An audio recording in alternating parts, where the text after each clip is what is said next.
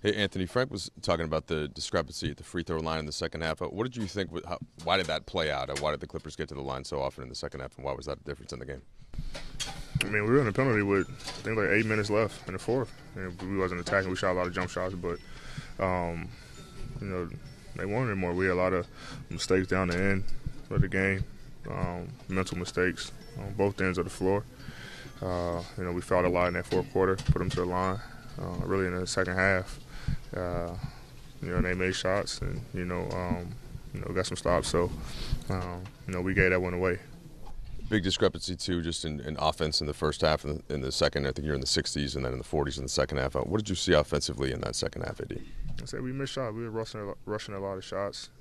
We had some good looks wide open. I mean, Kuz had one, KCP had one at the end. Just missed them. I think they were a little bit rushed, but we all had shots. Like I said, we wasn't. I don't think we were too aggressive. Especially being in the penalty with 8 minutes left. That's the time where we got to be ultra aggressive to get to the line. Defensively, what was working for you guys at the start, and how were the Clippers able to respond, do you think? We were talking, we were communicating.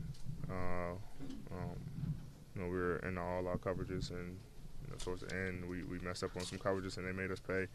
Like I said, we were fouling, wasn't being solid, and they get to the line, early in the third, and was able to cut that lead. So it kind of gets away from how we play, which is fast.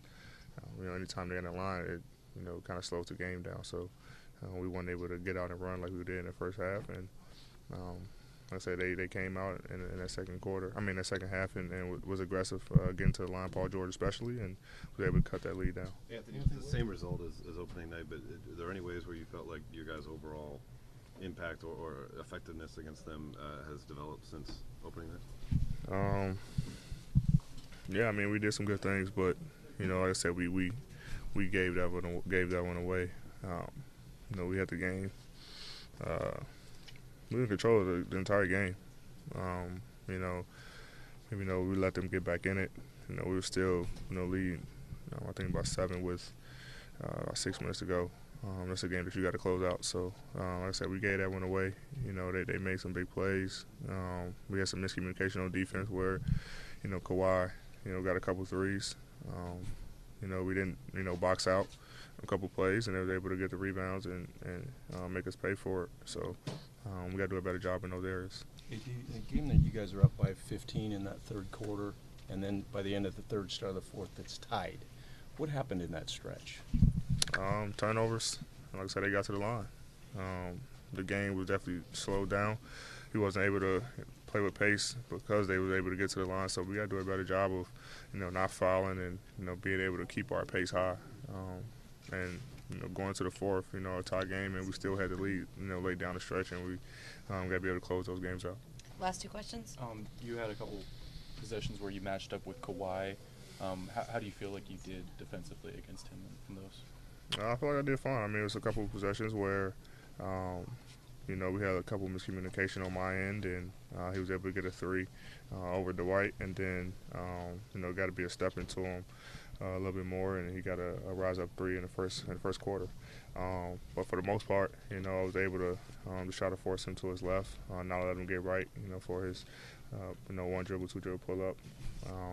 But it's a team defense, not one-on-one. I think our entire team, did a good job for the most part, but we, once again fouling and, offensive rebounds kind of killed us, and he had a couple rise up threes in front of our defenders, and that's the one thing that we don't want to do. When we're on an island with a player like that, is give him rise up threes or let him get middle, and we kind of struggled in that department tonight. This is now 4 straight losses.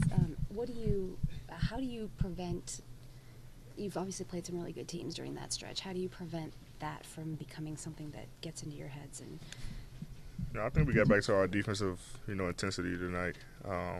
Which we were struggling in the other 3 losses that we had. We wasn't playing any defense, and I think we got back to it tonight. I said we just some plays offensively where, we came down here 3 turnovers in a row, late game, which we can't have, so we need to get shots at the rim. But we get those possessions back, and no telling what the game is. So, we got to be able to execute down the stretch. But the one thing I do like that we got back to our tenacity on defense, and that's going to help us win a lot of games.